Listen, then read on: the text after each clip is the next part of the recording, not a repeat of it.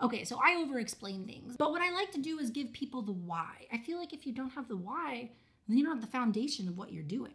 So why is it harder to pour into to-go cups? In latte art, there's a rule. I talk about this in almost every single video. When you get close to the surface of the coffee with your spout of the pitcher and you let the milk pour out, you're gonna get crisper lines. You're gonna get more bold white instead of that beige color that you can get when you're kind of a bit too high from the surface, or no color like we do when we integrate at the beginning when all the milk sinks. This is why you see latte artists tilt their cup. You're tilting the cup so that you can touch the surface sooner. When you have a rounded cup, you can start as soon as you want, pretty much. So you're going to tilt that cup, and then as soon as the liquid comes to that edge when you're tilted, you should be good to go. In making coffee and in latte art, we are adding milk and foam to espresso. That is all we're doing. And if we add too much foam, well then the espresso is gonna feel stiff when we pour into it because foam is stiff, right? The more milk we add, the more foam we're adding. So if you have a larger container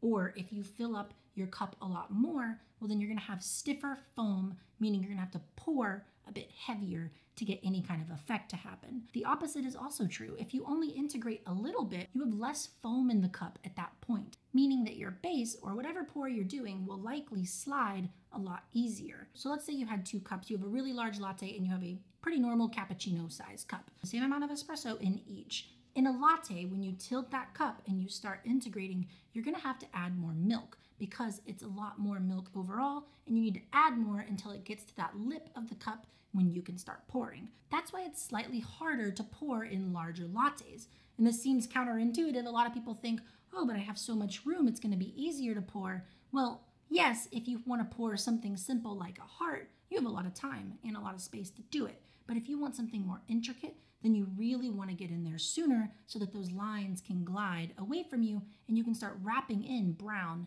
into the white. This is why a lot of people in competitions use smaller cups. They can, 1, start their design sooner, but 2, the design fills the cup a lot better and they're using a lot less foam to do it. Latte art is essentially a 2D image. The finished product is on top of the drink and it is flat, but we tilt it in the beginning so we can get more layers in there. And as you tilt it, the shape of the cup may change on you.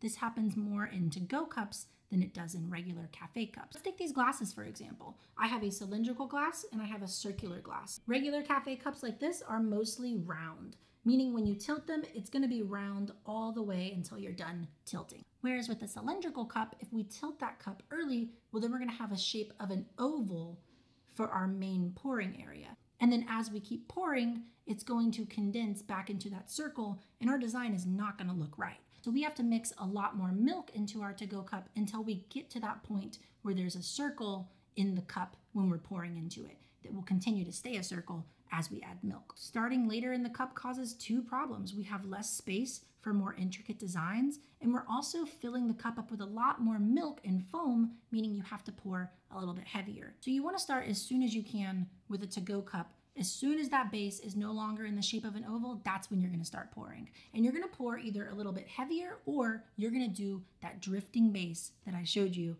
in this video. Drifting bases work really well because you can go to the back and you can come back to the middle and you're creating that current, and you can start this before it gets to the point where it creates that circle. So you can pre-mix, pre-mix, pre-mix, and then start to go to the back and then land as you're coming into the spot where you're ready to start pouring. This will save you just a little bit of space. A little bit tricky, but with practice you can do it. Lastly, you're gonna wanna pour heavier. You have more foam and milk in that cup.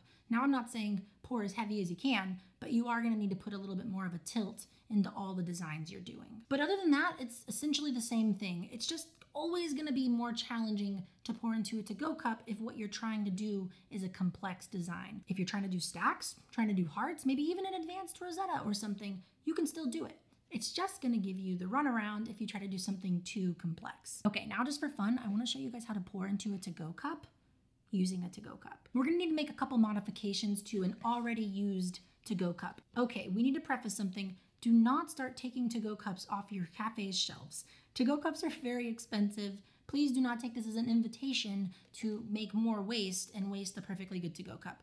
But if, for instance, someone dropped the to-go cup and you're no longer able to use it, Well, now that's fair game. It's gonna get tossed anyway. Or if you have a machine at home and you have an extra to-go cup that you were using earlier when you were walking around with some coffee, this can also be fun. And again, always recycle. So we're gonna take our to-go cup, we're gonna pop that lid, and then we're gonna take the sleeve off, and you're gonna look for this little line right here. This line, we're gonna pinch it just a little bit. Do you see this bump right here? We're gonna cut that bump off, but we're gonna do it at an angle because we don't really need the bump from the back of it cut off. We just need the bump for the spout. You could just shape this into the shape of a spout and you could call it done, but if you cut off this lip, you're gonna get a much better result. So we're just gonna cut, keep cutting till it looks like that, right? Then what you're gonna do is you are going to push in these two corners right here and pinch it flat, right there. Then you're gonna push it back in like this. Now I know that looks a little weird, but it's okay because we're gonna fix this corner right now. So if you happen to pinch asymmetrically, like I did, that's okay because it's paper. So we will just pinch a little deeper right here. Looking pretty gross, pretty terrible at the moment, but that's okay. We're gonna stretch out these sides just a little bit, and then we're gonna use our finger pulling back on this part right here.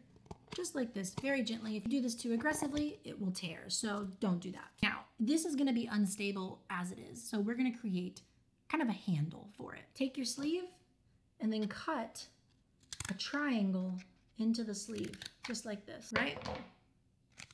And pop that off.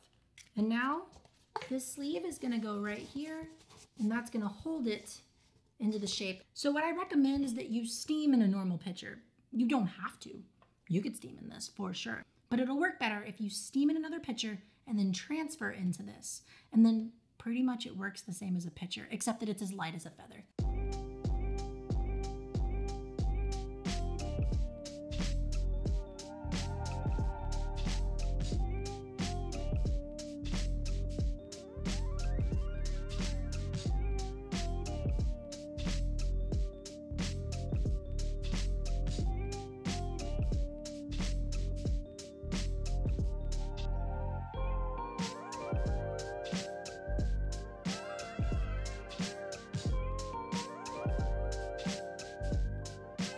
That's all I got for you today, you guys. Thank you for coming along again. If you enjoyed this and I gave you some value in your life, maybe consider the thanks button, or maybe just consider leaving a comment, liking, a sub. You know the spiel. Did I miss something in this video? Want to see something specific? If any of that's true, please comment below. Let me know what videos you would like to see. I love hearing back from you guys. That's pretty much it for me. Have a good one. Cheers.